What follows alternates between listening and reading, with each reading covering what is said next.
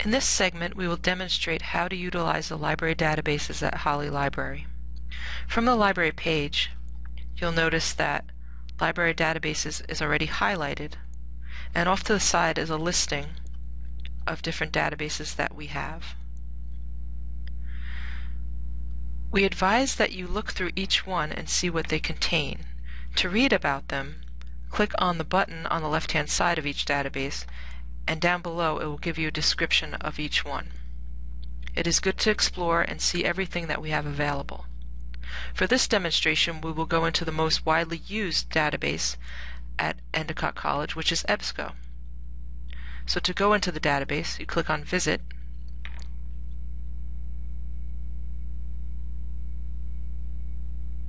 and the main reason why EBSCO is so popular here at Endicott is that it has within many different databases. If you scroll down, you'll see them. Again, it's good for you to explore and see what everything contains. When you use EBSCO, go through and see what these databases have. But when you conduct a search, think about your search topic. Let's say we're looking for information on ADHD. You want to go through these databases and select the ones that most clearly align with what you're looking for. So for example, if we're looking for ADHD research, you'd probably want to keep these two academic databases selected. As you scroll down, there's a Business Source Complete, which you probably won't need, so you deselect that. CINAHL is a nursing database. You probably want to keep that. Communications, there might be something within that topic that has information on ADHD. Keep in mind, once you select these, you can always go back and deselect ones. Say we kept communications clicked on and you conducted a search on ADHD. If you find that you're finding a lot of different search results that come up about the media that you don't want, you can always go back and deselect it. EconLit is an economics database. Take that off. These three are educational databases. You'd probably want to keep them. GreenFile, it's about the environment, so you probably want to take that off. It's a hospitality one, so you go through and select or deselect accordingly.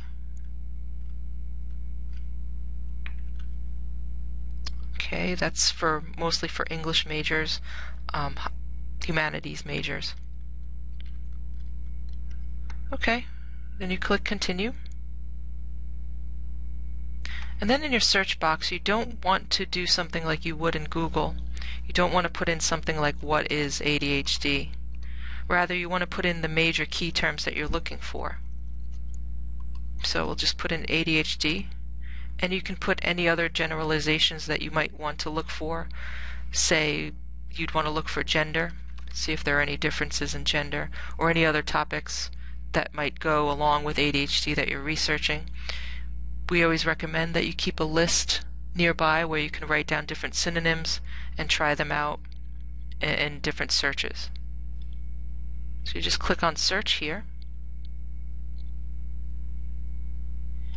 Okay, and then off to the side, you'll want to decide whether to click on Full Text and or Scholarly.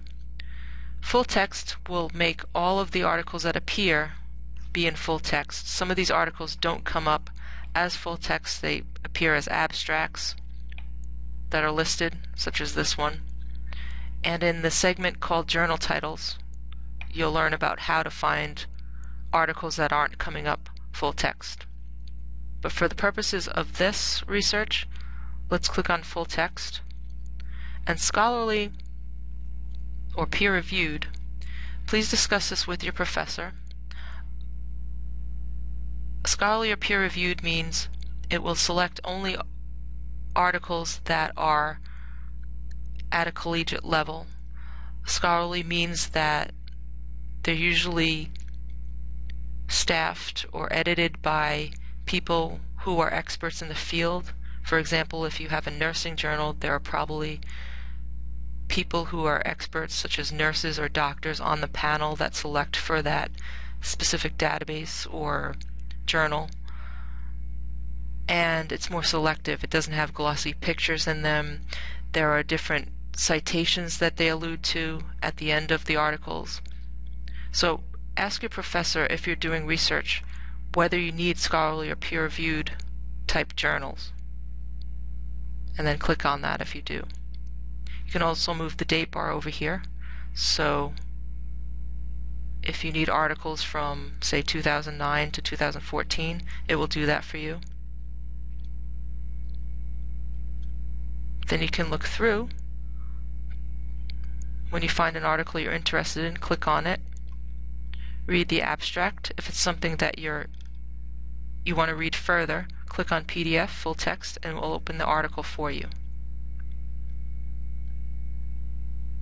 You can also email an article to yourself, print it. You can also look at different citation information here.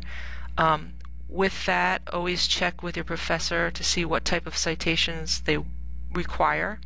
And also, it's wise to go to the Writing Center to have your information looked over before you hand in any research.